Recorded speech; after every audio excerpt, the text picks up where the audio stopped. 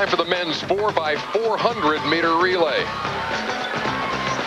The world record held by the United States, under 2:55, 2:54.29.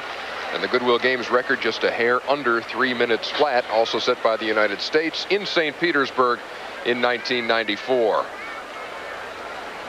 The Jamaicans will line up in lane 4. You see their lineup there, anchored by Davian Clarke. In lane 5, the United States. We watched Michael Johnson last night claim gold in the 400 meters. He will anchor it tonight and take the baton from Tyree Washington. The Russians will be in lane 6. And it's Poland in lane 7. Any problem here for the Yanks? Oh, sure. Jamaica won the bronze medal in both the Olympics and in the World Championships. So they've got 3 men from a team that ran 2:56.75. So Jamaica could be a problem, certainly. But you really rest assured having Michael Johnson on the anchor leg. Well, it's kind of one of those races where, you know, you have to think like a little quietly that you kind of hope Michael's behind so you can see him run really, really fast. Wouldn't you love to see a 41 split on an anchor leg? I mean, I have to be honest, I would. We can only wait and hope as they take the line for the 4x400 relay. Even though the United States team has a couple of youngsters on it, Tyree Washington anchored the winning world team in '97. Jerome Young is the '98 U.S. champion. Along with Pettigrew and Johnson, there's also a lot of experience. Jerome Young hitting lead off out of lane 5 for the United States. And oddly enough, he will hand to Antonio Pettigrew, who is his coach at St. Augustine's College. Pettigrew recruited Jerome Young. And Jerome Young paid him back by breaking his school record. They don't train together because Pettigrew trains in the morning with another crew. So they probably haven't practiced stick passing. I don't think they knew that this was going to happen for very long. It's also funny because Jerome Young also beat his coach at the national championships. So maybe he did a little bit too good of a job, and right now he is moving very, very well. I'm going to say pretty hot lap here to start things off by Jerome Young. But you know, the coach Pettigrew did beat Young in the Goodwill Games. Yes, he did. So now they're competing to see who has the fastest relay split, and Jerome Young's gone out very quickly with a good one. Here you go, coach. Take it. There goes Antonio Pettigrew. I think his leadoff was 43.77. That's pretty fast. 44.4. Well, the board on the field had 43.77. We've got it unofficially at 44.4, but out of the blocks, that's fast.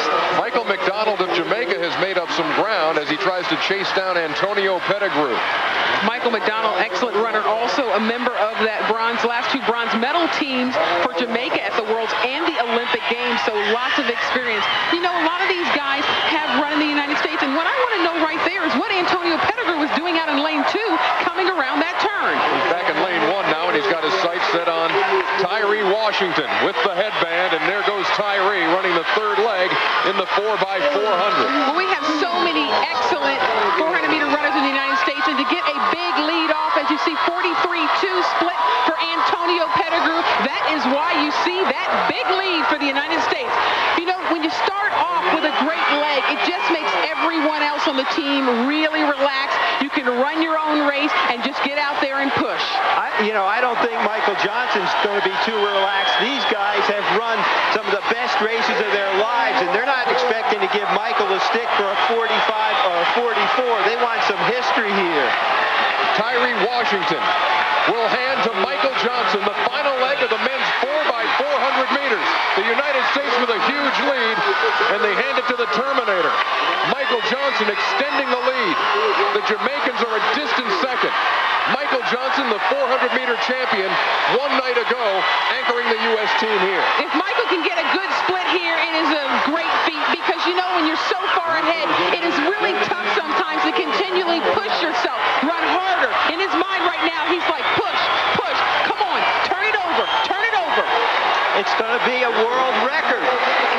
Michael Johnson and the United States with a world record in their sights. Here comes MJ. Watch that clock.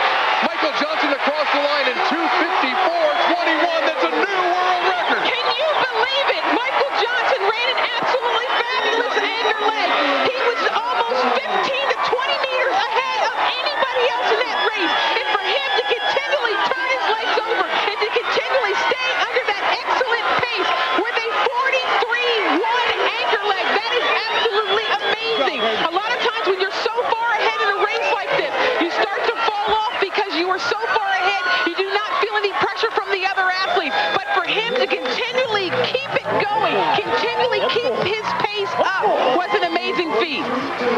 Well, you got to hand it to Pettigrew also. Unofficially, he had a 43.2, only a tenth slower than Michael Johnson. These are all unofficial times. It's pretty hard to get splits.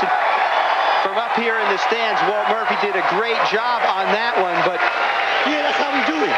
That's how we do it. You know, you really, one of the things also, people don't realize how important the passing is in the 4x400 meter relay, because the gentleman coming in right now, Tyree Washington, he is running in oxygen debt. The most important thing right now, run through the zone. Michael has got to get out, but you've got to keep the speed moving through. The baton was given to Michael Johnson, and he had a big jump. Right here, Michael Johnson is thinking, there's the line. I've got to keep my legs moving. I don't care how I feel, they've got to move. If they broke the record, it's only by about 8 or 9 hundredths of a second, so the passing was important.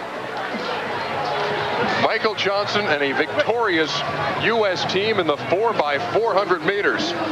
They're with Craig Sager, as you can see. What about it, Craig? Well, Jerome, let's go through this world record. The first leg from the start, the great jump. Take us up to the first exchange. Well, the guy's been talking to me to make sure I'm patient, relax, and to do what I had to do. Because basically I just wanted to get out, run focus, and make sure I run the last 150. So I did my job, so I'm happy of it. You passed the baton to Coach. Have you guys had a chance to practice that exchange, and what about the second leg? No, we hadn't, but I wanted to come out and do something special tonight. I knew Mike was running, Tyree and Jerome. I know we had a chance at the record. It was sweep yesterday for the United States. And I want to do something special for New York and Goodwill Games, so it turned out great. Ty, you got the baton. I saw you look down at the clock as soon as you took off. What were you thinking? All I was thinking about is world record. I just want to go out there and run hard. I knew Mike told me to keep it coming, you know, get the baton eye level, and that's what I did. And I just thank God, and I wanted this real bad, and we did it together as a team.